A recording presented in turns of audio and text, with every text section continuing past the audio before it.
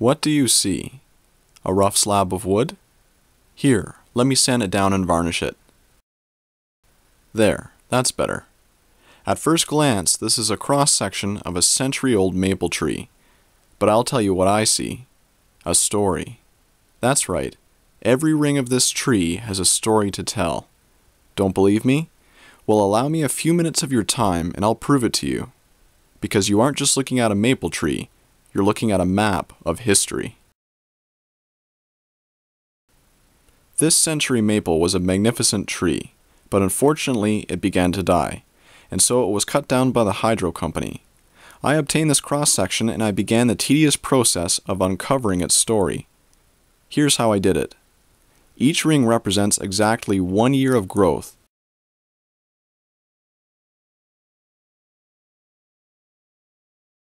The wood is lightest at the beginning of the ring. That's because you're looking at its springtime growth. And in the springtime, the tree grows the fastest, and so the wood appears lighter. The second half of the ring is slightly darker, which is the tree's mid to late summer growth. During this time, the tree starts to slow down in growth, and the wood becomes denser, which is why it looks darker. Then finally, the tree stops growing altogether in the fall, which is represented by the line at the end of the ring. The sap descends into the roots, the leaves fall off, and the tree remains dormant throughout the winter until spring returns, and a new ring begins. Just by looking at the rings, we can see what years were good for growing, and also the years that were plagued with drought. We can also see when the tree sustained different types of injuries. But that's not the story I'm talking about. I know this tree was cut down in the spring of 2012, and so if I carefully count backward, I can actually figure out exactly what year this tree was born, so to speak. In addition to knowing the tree's exact age, I will also be able to accurately tell what year each ring represents. My wife and I, magnifying glass in hand, painstakingly counted the rings on our own. Then we compared our results and confirmed that we had labeled every ring with its proper year. We discovered that this tree lived to the ripe old age of 119. But what amazed us even more was to discover the events that this tree had lived through and in a way had silently borne witness to. And here is where it all began. The first year that this tree took root was in 1893, which is also the very same year that New Zealand was the first country in history to allow women to vote.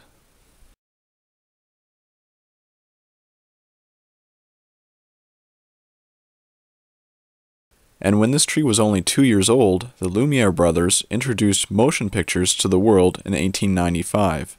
This is also the same year that the first radio signals ever were transmitted. When this tree was 3 years old, the first Olympics were held since ancient times. This is the year 1901, where the world's first transatlantic telegraph was sent. This is also the same year that Australia became an independent nation.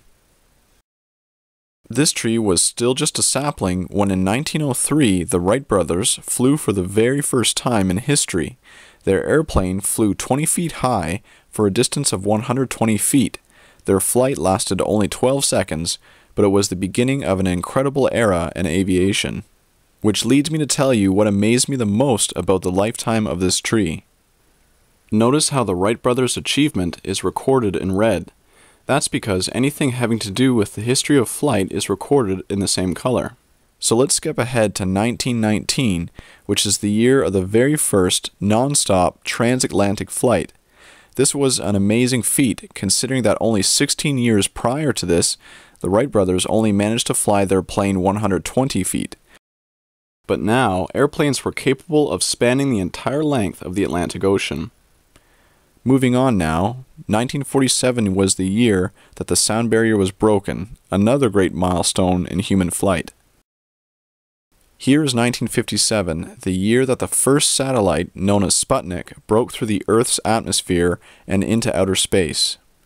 Here is 1961, which saw the very first human in outer space. And only 8 years later, in 1969, we put a man on the moon. I find this incredible. For millennia upon millennia, humanity has dreamed of achieving flight but was unable to accomplish it. That is, until 1903, when we finally achieved flight for 12 seconds, and since that day, developments in aviation and technology have increased exponentially. It took humanity thousands upon thousands of years to fly, but there are only 66 years between the Wright brothers and the first man on the moon.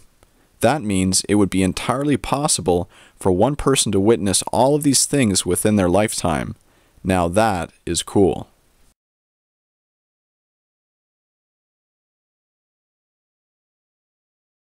Jumping back to the year 1905 now, which is when Einstein announced his theory of relativity.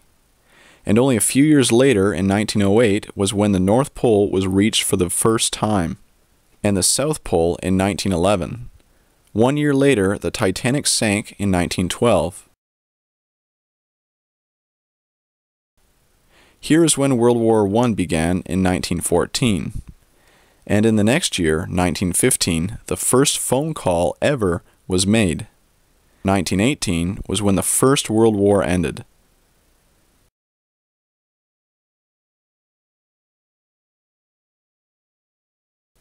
Here is when the first Winter Olympics were held in 1924. And here is the Great Depression of 1929. And here is when the China floods happened, which goes down in history as the world's worst natural disaster. Up to 4 million people tragically perished in the China floods of 1931. 1937 is the year of the Great Hindenburg blimp disaster. World War II began in 1939 when Germany invaded Poland. This is 1941, the year of the attack on Pearl Harbor, which set into motion the events of 1945. This is when the first atom bomb was dropped on Hiroshima, followed by Nagasaki. World War II ended the very same year. Here is when Israel was recognized by the UN as its own nation in 1948.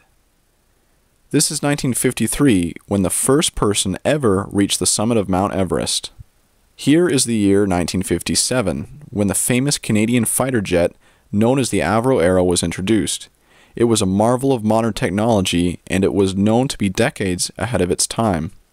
As a matter of fact, when the Avro Arrow is compared with the modern-day F-35, the Arrow flies twice as fast and 20,000 feet higher. It is also more fuel efficient to boot. Not bad for something that was made back in the 50s.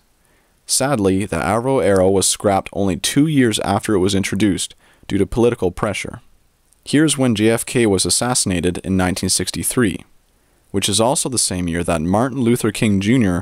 gave his I Have a Dream speech. 10 years later, in 1973, the world's first cell phone call was made.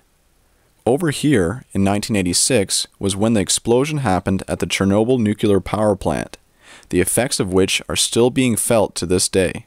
1989 was a great year, because that is when the Berlin Wall fell.